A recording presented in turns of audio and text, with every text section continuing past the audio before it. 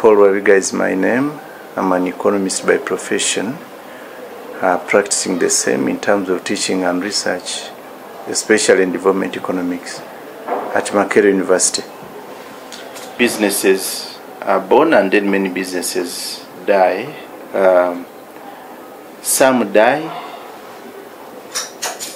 in their first year, some die after, say, 5 years, others die after actually flourishing for a very long period of time. We've seen global companies around the world collapsing. But coming back to those that collapse after a very short time, one, some people start businesses with the wrong reasons. Some people start businesses with the wrong reasons. And the moment you start businesses with the wrong reasons, the chances of success are slim. But then there are certain factors that are also outside the control of business owners. For example, the business environment. The business environment may not be favorable to any business, and once that environment changes at a time when the business has just been started, the chances of success have become very slim. Recently, you've had the COVID crisis. I guess you and me know that some people had actually started businesses. Right now, the political environment in Khartoum cannot allow any business to really flourish. Cannot allow any business to really flourish. Those two, of course, coupled with others like lack of management skills, failure to balance between debt and what you have as your own money as part of the failure to balance. Business gurus call it leverage. Can also perpetuate, can also cause a business to collapse, and many other reasons that we may not really exhaust right now. Business success, just like I've talked about the factors those three factors that really lead to failure of businesses. One of them is out of the control of the business entrepreneur himself, and that is the politics and then the business environment generally. One solution is if government is interested in seeing to it that businesses, especially private businesses, do flourish, it has to put in place measures that ensure that the business environment is supportive of private entrepreneurship. That is the key solution, because it lies within the will of government to make sure that the business environment is conducive for businesses to flourish. Very many youth, when they are finishing their schools or universities, very few come up with business ideas and succeed. Most of them go for job seekers. Even those who have businesses, at least they have failed to manage them. What's hindering the youth today in maintaining their business? Business continuity, especially where the original founder of the business has passed on, continues to be a problem, especially on our continent. Personally, and of course specifically in Uganda, I've cited two reasons. One, the original entrepreneurs, like in Uganda, with my experience, have not done enough to involve the children that succeed them in their business operations.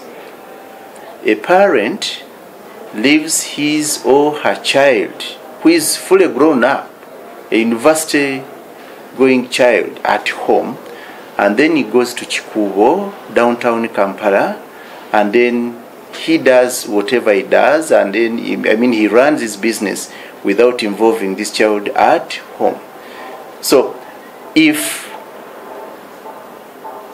bad luck comes and the parent passes on, basically the child is not aware of the operational aspects of the family business where the sources of possibly the goods that are being sold in this family business, if these sources are outsourced from outside the country, the child is not even aware of the documentation that it takes to get some of these items from outside Uganda.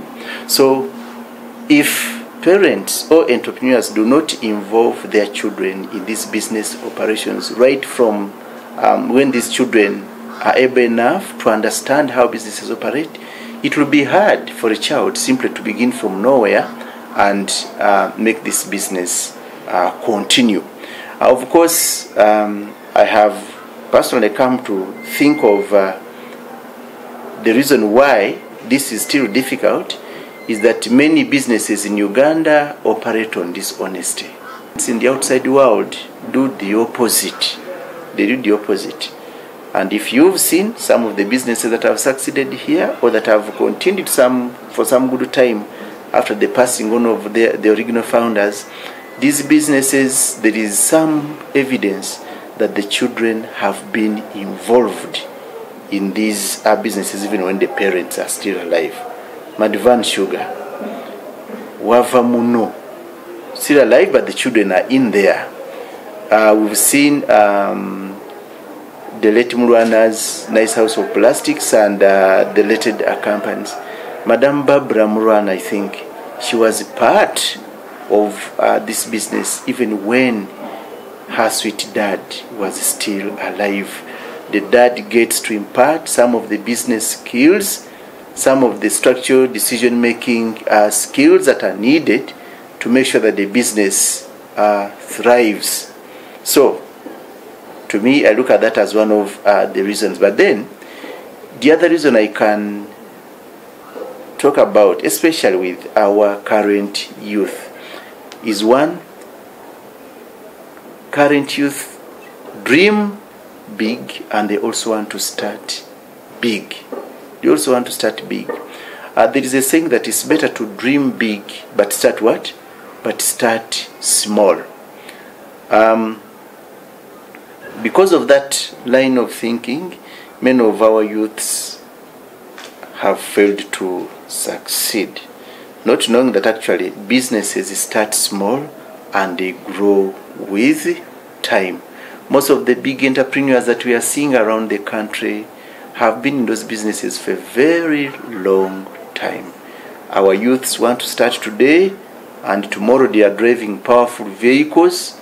Tomorrow they are making pompous weddings and all of that. This is one of the reasons. It will depend on the kind of success one is looking at. Numerous people define success differently. There are a myriad of definitions that people can attach to success. But if I'm to talk about economic success, the equation to wealth creation is one, making sure that you earn more than you spend. You earn more than you spend. And then to the youths, let me teach you something that I've come to realize after these many years of studying and then of being around before you came around. There are four stages, we shall know the number, stages to economic prosperity. There is having money, there is being rich, and then being wealthy. These three stages. You begin by having money, 2, you go to becoming rich, and then being wealthy. These 3 stages are different from each other, and each stage requires different actions. I always want to use some of these words. That one, people with money are bright people. People with money are bright people. You must be bright to have money. People who are rich are clever. People who are rich are clever people. You need to be clever to become rich. To become wealthy calls for wisdom. You must have wisdom to be wealthy. Why? It is hard, for instance, to become rich, but it is even harder to stay rich. It is hard to become wealthy, but it's even harder to stay wealthy. Wealthy people work because they love to work. Rich people work because they are supposed to work in order to really maintain the riches that they have. People with money must work to have the money. Must work to have the money. These ones must work. The others have to work. The wealth love to work. Can she be with both of them, the three of them? All wealthy people are rich people and they have money. Not all rich people are wealthy. All rich people are people who have money. Not all people who have money are rich.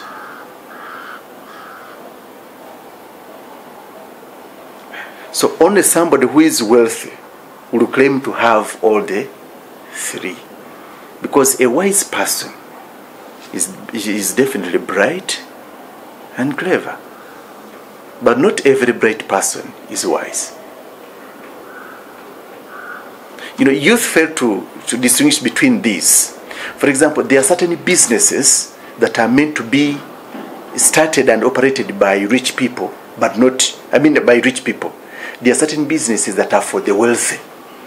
For example, why should somebody who has a capital of 30 million shillings go for real estate business? That is business for the wealthy people. When you have, for example, 30 million shillings, it means you are still having, to some small extent though, you are still having cash flow problems. Yet cash flow problems are some of the problems that you must solve first before you move to the next step of being rich. Why should you go into businesses dealing in agroforestry? Why should you go into plant trees? Because tomorrow you want to eat. But you have gotten all the 30 million shillings and bought these plots of land. And then tomorrow you fail to get somebody to buy them. But you need to eat, you need to rent, you need daily cash flow.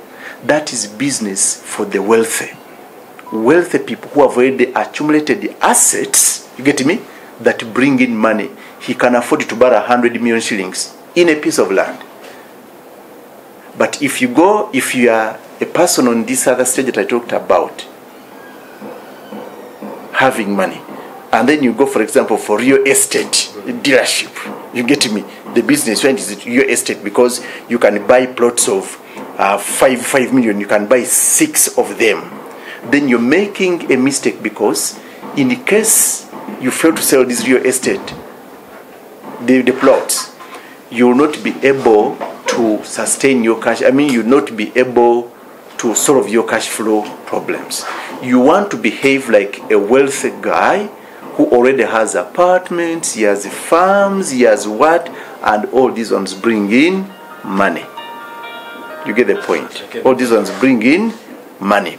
So, even the business you start, you must first of all understand at what stage are you in as far as those 3 stages to economic prosperity are concerned. There are certain businesses that are not for the rich, but they are for the wealthy. There are certain businesses that are not for those who have money, but they are for the rich. Indeed, even the wealthy, there are certain businesses which are below their class. You cannot expect Sudiru Paleria to start a chapati stall. He won't, though he can afford, but he won't. But you have 500,000 shillings. The easiest business for you to start is a chapati stall, which will bring for you money every day, so that you can solve your cash flow problems. There is a stage in the economic prosperity life where you reach and you do not have cash flow problems. Million shillings is not a problem. You have 5 million. You already have the social capital that can come to your risk in case you need money.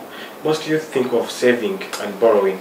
What's your take on this? Saving, to start a business. yes, saving and borrowing. Borrowing is not bad, but what are you going to use the money for, which you have borrowed? Saving is one of the very, very first thing that somebody who is going to start, who is planning to start a business should do, start with. For example, I believe that it's not good to start your business with 80% debt. Your money should be more than 50% of the equity of the money you want to invest in a business than what you are borrowing. For example, if to start a chapati stall, you need 500. You should have 400, and then you borrow the 100. You get me? But how do you start a chapati stall, equivalent 500,000 shillings, and you are borrowing 450, and you only have 50 what? 50,000. The other thing is, saving is one of the attributes that somebody who will be successful in life economically should embrace. The only problem is that youths and even generally people think that one, we save after spending on whatever we wanted to spend on. Saving is a function of somebody's income. You get me? It's a function of somebody's what? Income.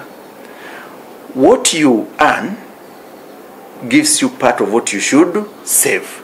The first thing is that you must decide on how much, what is the proportion of savings that you want to make from the income that you earn. That is the first question that you must answer. And once you, for example, say, I'm going to save 30% of what I earn, then when you earn, it's better to get off the 30%, save it, then you can think of spending the 70%.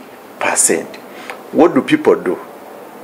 I may not say only the current youth, but even people generally in Uganda that I've interacted with. He or she gets 10,000. He wants first of all solve his other problems or needs. You get me? And then what remains is what he or she saves. That is a mistake. Because once you have money, spending it is the easiest. Making it is very hard, but spending it is the what? Is the easiest. Hence, the need to think 3 times the thinking you made when making money before spending it. If you took 1 week thinking to get the money, it's better to take 3 weeks thinking of how to do what? To spend the money. Because making this money, replacing this money is very, very hard. So one, we save first before we start spending. But saving is simply a necessary condition in as far as moving towards economic prosperity is what? Is concerned. The sufficient condition is how you transform these savings and channel them into productive investments. Because when you get 10,000, my brother, and you put it in a tin under your bed for 5 years, you'll find it. But you'll find 10,000. So the most important thing is how you channel these savings into productive investments. To me, that's what matters most. It means, what does this imply? It implies that you must understand yourself first and then plan. The moment you follow simply, blindly what others are doing, you might fall into a ditch. But then number 2, surround yourself with people who have the same mission like you. Surround yourself with people who have the same mission like you. We are simply an average of the 5 people that we usually interact with. It is a bit hard if you surround yourself with people whose aspirations are low. If I use this example, these friends of mine might stop giving me lifts, but I want to give you an example of border people. You get me? And then special hire guys. You get me? I want to believe that these people think differently. You get me? Yes. Their means of production is different, so they think differently. The Baganda have a saying that mbulira gwoyita naye nkubulira empisa zo. Simply trying to really tell you that the people you surround yourself with matter a lot. There is one other thing that people, especially the youth, have to avoid: the fear of failure. The fear of failure. We learn more from our failures than from our successes. Failure is a chance for you to perfect more. Businesses fail, but by the mere fact that there are those that have succeeded, it means when you try again and learn from your past failures, success will come knocking. You know, it is risky not to risk. It's more risky not risk at all. You better try and then you fail. Yes, it is more risky not risk at all. And we learn more from our failures than we do from our success. I don't feel like we should end here. But, Doctor, how can the youth people in Uganda prepare themselves for success? I would like to change that question. How can they prepare themselves for success? Success is not somewhere waiting for them that they should prepare. They should work for it. Good things come to those who go out and make them happen. They don't come to those who wait. I think I'm clear about that. Yes. Success has to be worked for, because good things come to those who go out and make them happen. They don't come to those who sit and wait. How should Ugandan youths work or prepare and work for success? I want to say something that I've seen among many youth in Uganda. Many youth in Uganda, especially ladies, but even many gentlemen, tend to think that prayer is in the success equation, that prayer brings success, which is not true. Prayer does not bring success. In the success equation, prayer is not there. I'm going to tell you where prayer is. Prayer is in the revelation equation. Prayer reveals where success is likely to be.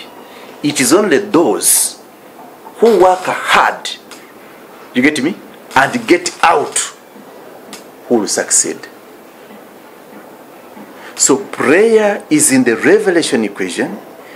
Decision making and proper decision making and hard working is in the success equation. Prayer alone can only reveal where success lies. It will tell you that behind this dark cloud there is a silver lining. You get me? And prayer will stop there. And remember, you're not the only person who is praying, please. God is for all of us. Actually, God only comes in your midst when you are 3 people praying. After that,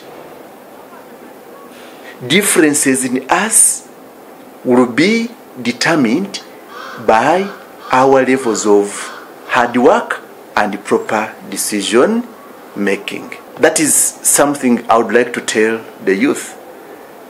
Prepare yourself by correctly making your decisions, right? Playing your cards right. Know who you are. Know who you are. Where are you coming from? What are your goals? Pursue them. You get me? Relentlessly pursue them. You get me? Prayer reveals. Work hard. Pursue your goals. But don't solely depend on prayer. Prayer is for revelation purposes. What are your morning routines and how do you start a day as an economist or as an entrepreneur?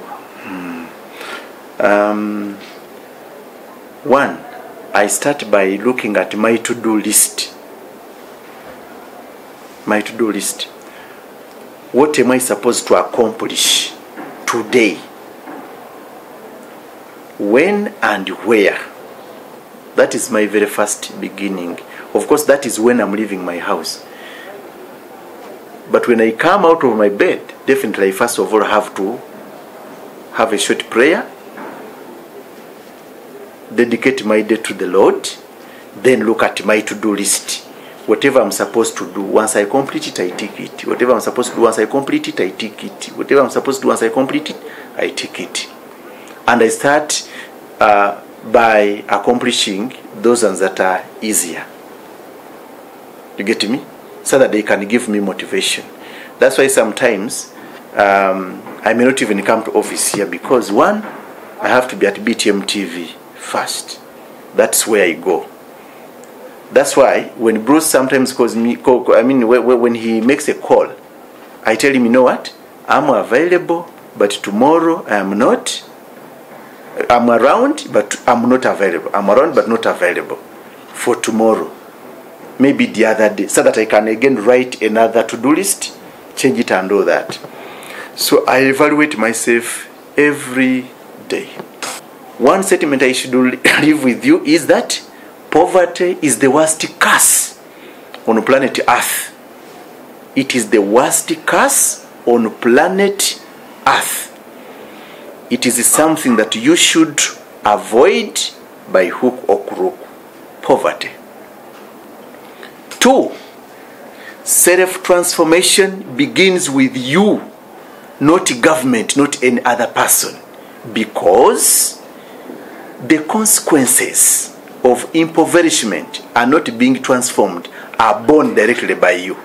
If you are to talk about poverty and underdevelopment, the brutality of these two, 95% of them, of poverty and underdevelopment, the brutality is faced at the micro level, at the individual level, not at the macro. At the macro, you only find 5.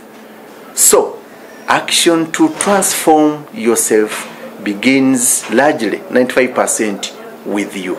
We have been with Dr. Paul Wabiga, an economist, a lecturer at Makerere University. Thanks for watching our program. Thanks for watching the only show that is going to transform your life to success. None other than Strategies of Success. Follow us on our social media platforms, Success Strategies Africa, LinkedIn, Facebook. You can also send an email on info@successstrategiesafrica@gmail.com. Also, I call upon for those who are willing to share us with their success stories. Please hit our comments, like and share. Also leave your thoughts. Those who want to collaborate us with business, those who are also willing for mindset changes, those who are willing. I want also to remind you that soon we are going to resume our business meetups.